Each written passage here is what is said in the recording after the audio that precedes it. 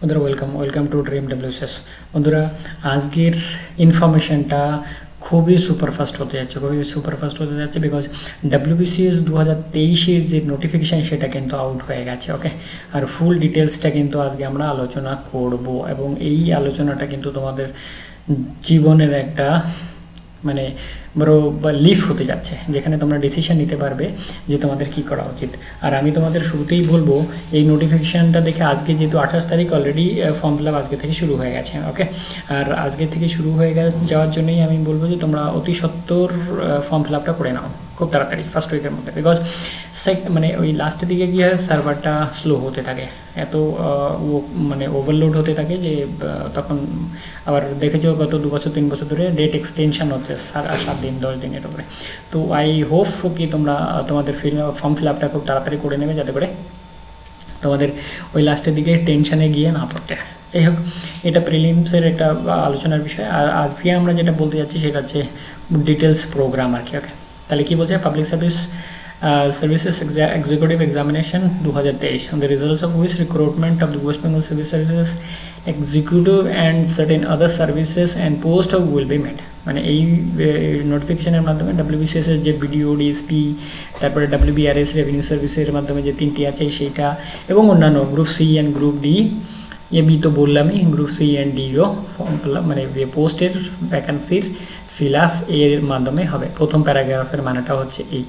আর নারী পুরুষ নির্বিশেষে থার্ড জেন্ডারের জন্যও অপশান এবছর নতুন করে করেছেন দিয়েছে, সেটাও আমরা আলোচনা করবো আর কি। ওকে, তো WBCS examination executive examination 2 parts, একটা হচ্ছে রিটেন এক্সামিনেশন আর একটা হচ্ছে পার্সোনালিটি টেস্ট, মানে যেটা ইন্টারভিউ বলে। আর রিটেন এক্সামের হচ্ছে 2টো পার্ট, একটা হচ্ছে প্রিলিমস, যেটা আমরা একটা শর্টসের মাধ্যমে বললাম যে জুন মাসে কিন্তু এই প্রিলিমসটা হবে। ওকে, প্রিলিমসটা হবে 2023-এ। ওকে, সেটা তোমরা আগেই দেখতে পাচ্ছ, এই যে জুন মাসের 2023-এর জুন মাসে দেয়ার অ্যাবাউটস। ওকে, মানে এই মাসের কাছাকাছি, মানে এই মাসের কোনো একটা সপ্তাহে, তবে সেকেন্ড উইকের মোটামুটি ডেটটা ধরতে পারো। তবে যাই হোক, আমি বলবো যে জুন মাসের ফার্স্ট উইক ডেট ধরে তোমাদের প্রিপারেশনটা আরও বেশি ভালো হবে। যদি সেকেন্ড উইক অথবা থার্ড উইক অথবা ফোর্থ উইক হয়, তাহলে তোমরা আরও 2-3টে সপ্তাহ বেশি পেলে পড়াশোনার জন্য। তবে আমি সবসময় বলবো ফার্স্ট উইকটা ধরে রাখো। ফার্স্ট উইকের সানডে, প্রথম যে সানডে পড়বে, আর যদি পরের সানডে পড়ে, তারপরের সানডে পড়ে, তারপরের সানডে পড়ে, তাহলে কি 3-4টে সপ্তাহ, 3 থেকে 4 সপ্তাহ অ্যাডিশনাল পেয়ে গেলে তোমরা, যাতে করে তোমাদের প্রিপারেশন ভালো হয় আর কি। ওকে, যাতে করে তোমাদের প্রিপারেশনটা ভালো হয়। তো I hope you got the point,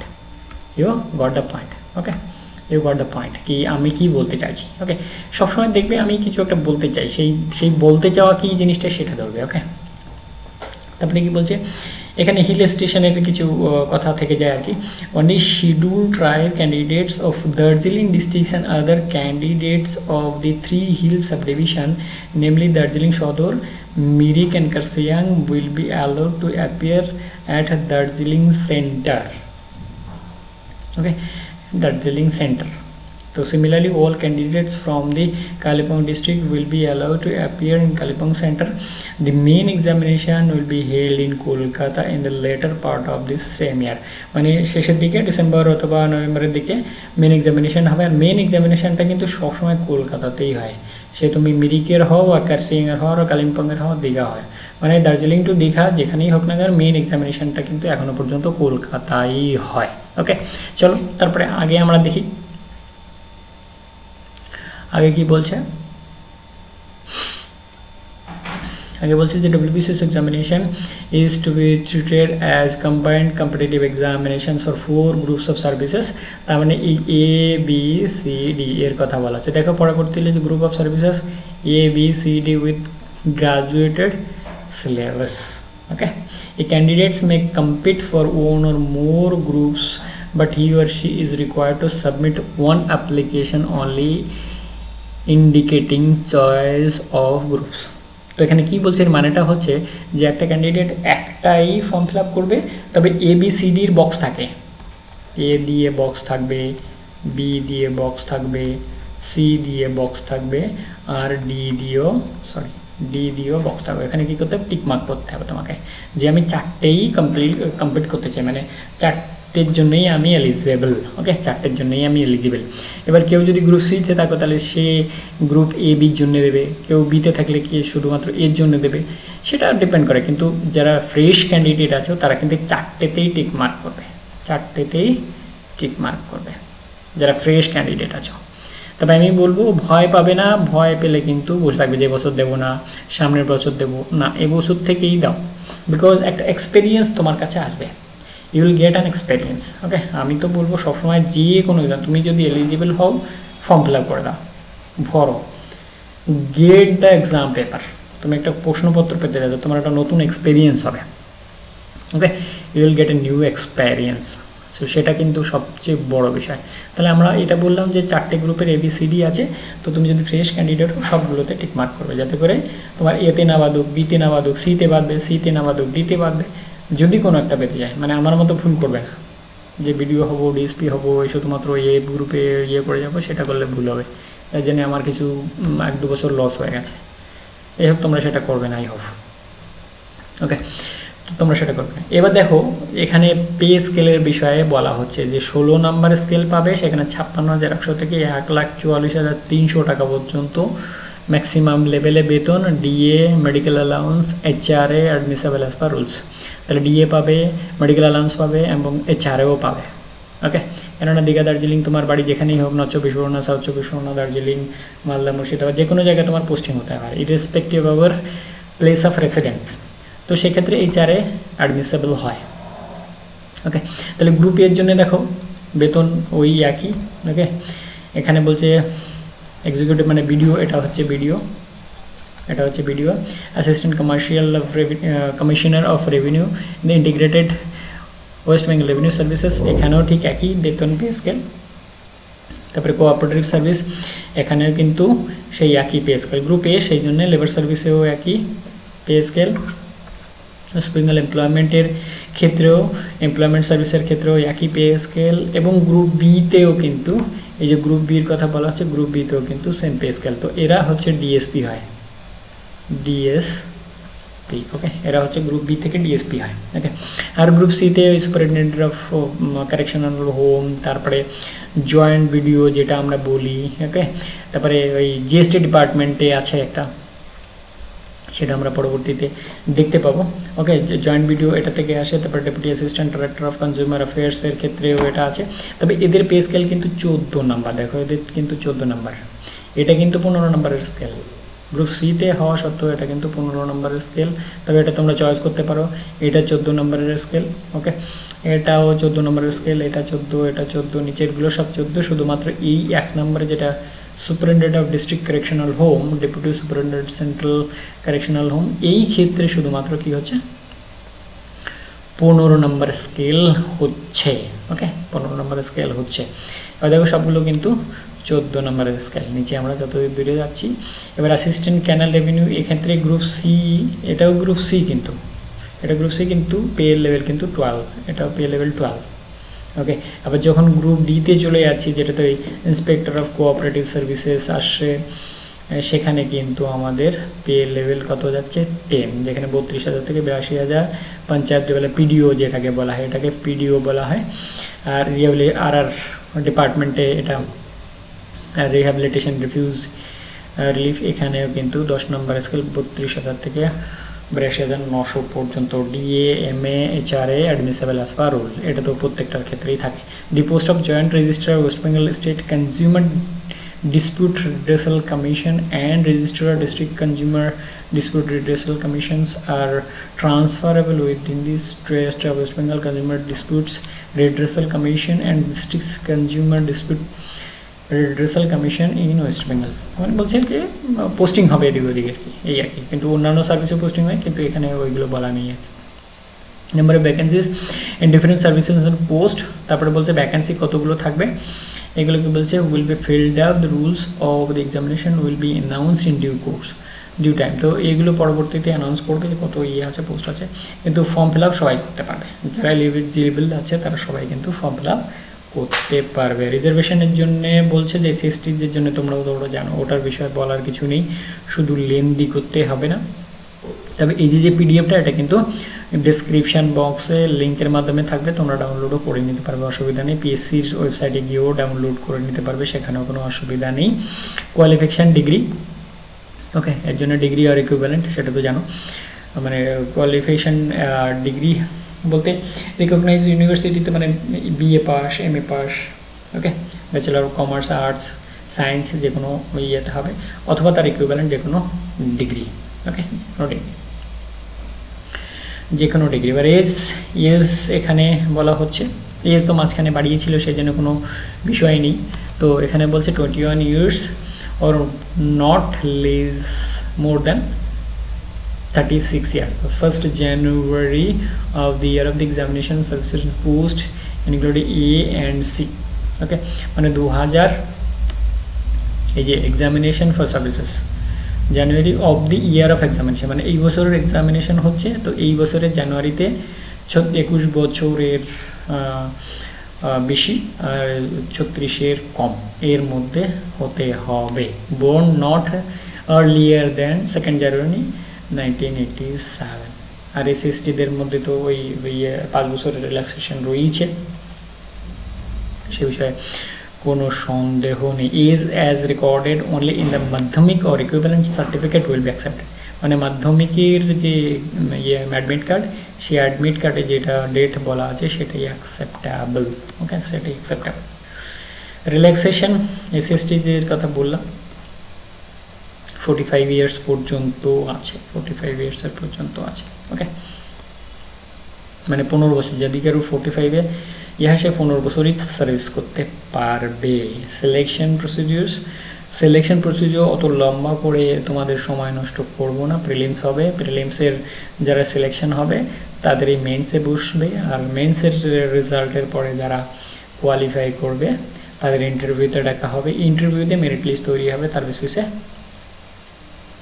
তোমাদের মানে টেম্পোরারি মেরিট লিস্ট আর কি, তার বেসিসে অ্যাপয়েন্টমেন্ট দেবে। Choice of groups of services and allotment, মানে যারা তোমরা নতুন ভুগছো তারা আমি যেটা বললাম ABCD সবগুলোতেই টিকমার্ক করবে, ABCD এই সবগুলোতেই টিকমার্ক করবে, যাতে করে তোমার কোনো একটাতে বাদে আর কি, যদি ভালো এক্সাম হয়।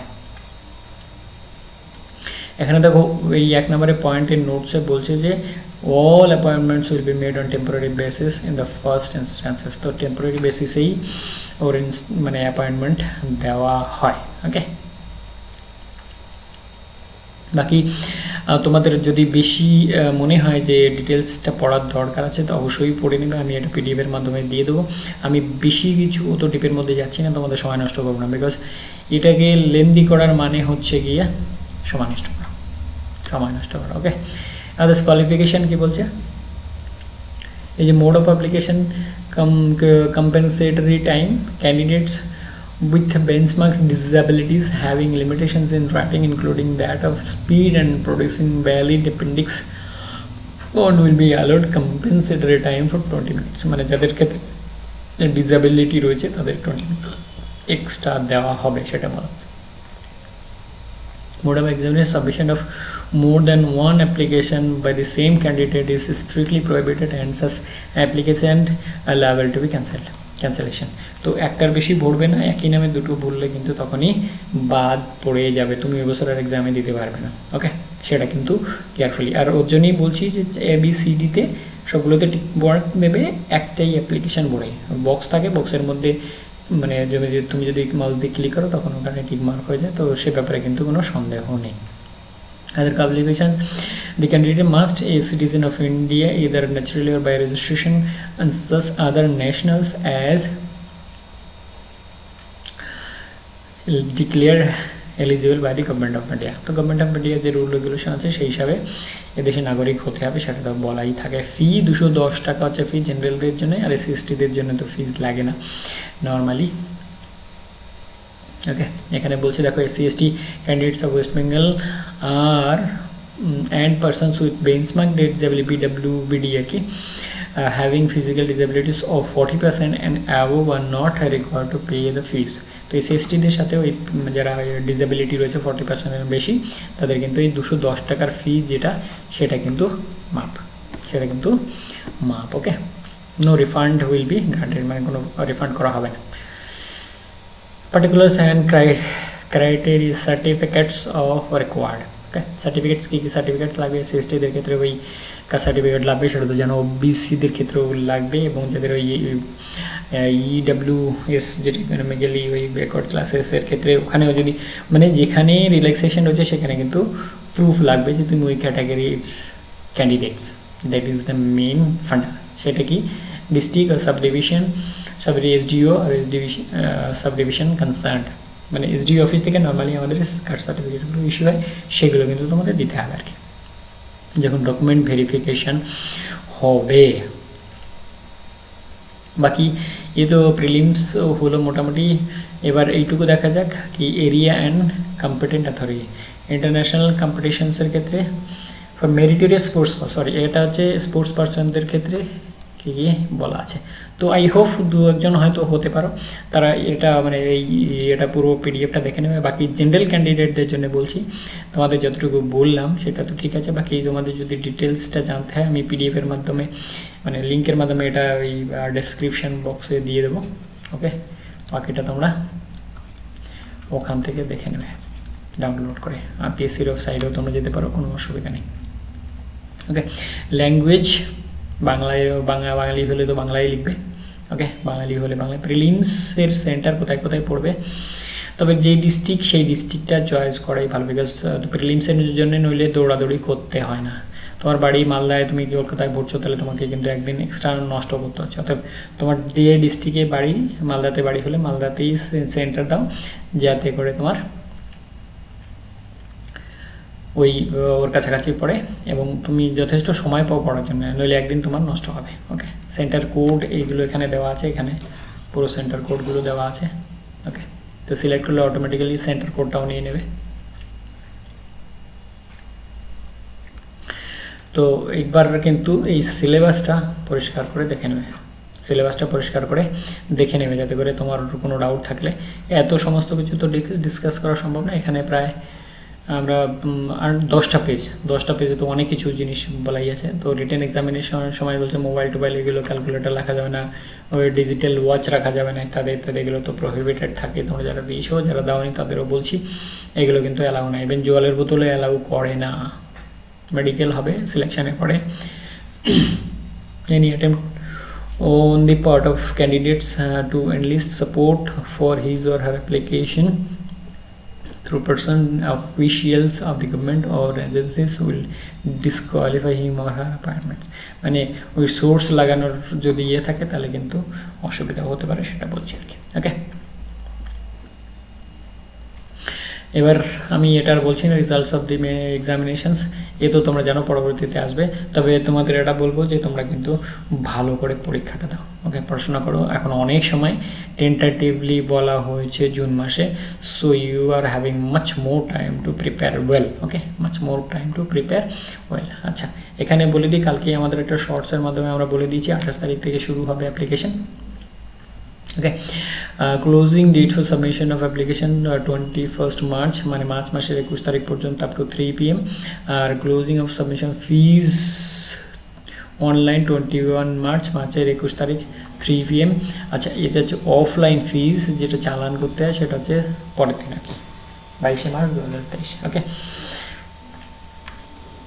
however the challan must be generated by 21st March, মানে ওই 21 তারিখে চালান জমা মানে রেডি হয়ে জেনারেট হয়ে যেতে হবে। ওকে, এডিট উইন্ডো যেটা মানে তোমার যদি মনে হয় যে কারেকশান করতে হবে বা এই ধরনের কিছু দরকার আছে, তাহলে কিন্তু 31 মার্চ থেকে 6 এপ্রিল পর্যন্ত উইন্ডো খোলা থাকবে up to 3 PM, so that you can make your corrections. ওকে, তবে এখানে একটা কথা বলি, তোমাদের যদি তোমরা যদি অ্যানথ্রোপোলজি নাও তাহলে তোমাদের কিন্তু মেন্সের বিষয়ে কিন্তু অনেকটা ভালো নাম্বার ক্যারি করবে অ্যানথ্রোপোলজি। যারা নতুন ফ্রেশ ক্যান্ডিডেট আছে তাদের চয়েসটা আমি আর বলছি না, বাট আমি এটা বলতে চাই যে যদি অ্যানথ্রোপোলজি নিয়ে থাকো তাহলে কিন্তু একটা ভালো মার্কস ক্যারি করার সুযোগ থাকে, অ্যানথ্রো যেটাকে বলে অ্যানথ্রো। তো I hope you got the point. বাকি তোমাদের এই হেল্প ডেস্কের নাম্বার দেওয়া আছে, যদি মনে করো এই নাম্বারে কল করে তোমরা আরও কিছু জানতে চাও, সেটা কিন্তু খুব ভালো আর কি। সার্টিফিকেট রিগার্ডিং ফিজিক্যাল লিমিটেশনস তো দেখো এখানে কিন্তু সার্টিফিকেটটা ফিজিক্যাল লিমিটেশন হলে এই সার্টিফিকেটটা তোমাদের ভরে দিতে হবে যারা পিডব্লিউডি ক্যান্ডিডেট ফিজিক্যালি হ্যান্ডিক্যাপ্ট আর কি 40% আর মোর যারা রয়েছে।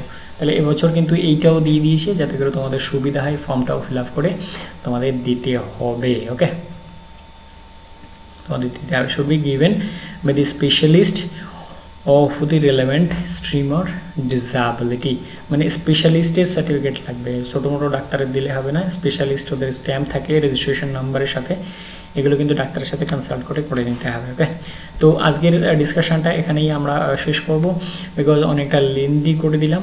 ওকে, তোমরা তো অনেকেই জানো যারা ফ্রেশ ক্যান্ডিডেট আছে তাদের জন্য কিন্তু আমি এটা একটু দীর্ঘায়িত করতে চাইলাম। তো বাকি এটা কিন্তু পিডিএফের মাধ্যমে আমরা এসে ডেসক্রিপশন বক্সে দিয়ে দেবো, অথবা পিএসসি সাইটে গিয়েও তোমরা করতে পারো, পিএসসি সাইটেরও লিঙ্ক থাকবে এখানে। Anyway you should get your overall knowledge before feeling of examination. তবে ওই আমি যে বললাম ABCD 4টেই টিক করতে হবে, ওইটা কিন্তু করে নেবে, ওকে, hope you got the point. তো আজকের যে WBCS 2023 যে ফর্ম ফিল আপের বিষয়টা, সে বিষয়ে মোটামুটি একটু আলোচনা শেষ করা গেল। তবে তোমাদের বলবো তোমাদের আজকে থেকে কি ফর্ম ফিল আপ শুরু হয়ে গেছে, ফর্ম ফিল আপ তাড়াতাড়ি করে নেবে যাতে করে লাস্টের দিকে ওই প্রেশারে না ভোগো, সার্ভার ডাউন না হয়ে যায়, তার জন্য তোমাদের শুভকামনা রইল। এবং প্রিলিমস যে 28 তারিখ জুন মাসে টেন্টাটিভলি ফিক্স হয়েছে, জুন মাসে ফিক্স হয়ে গেছে। ওকে, ওটা কিন্তু তোমাদের আমি আবার বলছি যে জুন মাসের ফার্স্ট উইক ধরে নাও, ফার্স্ট সানডে, যদি সেকেন্ড সানডে, থার্ড সানডে অথবা ফোর্থ সানডে পড়ে তাহলে তোমরা আরও 2 সপ্তাহ 3 সপ্তাহ অ্যাডিশনাল পেয়ে গেলে পড়ার জন্য। ওকে, অ্যাডিশনাল পেয়ে গেলে পড়ার জন্য। So hope you got the point, বাকি ডিসক্রিপশন বক্সে থাকলো। Thank you very much, thanks for joining আস। তোমাদের সঙ্গে আবার কথা হবে। জয় হিন্দ, বন্দে মাতরম, জয় ভারত।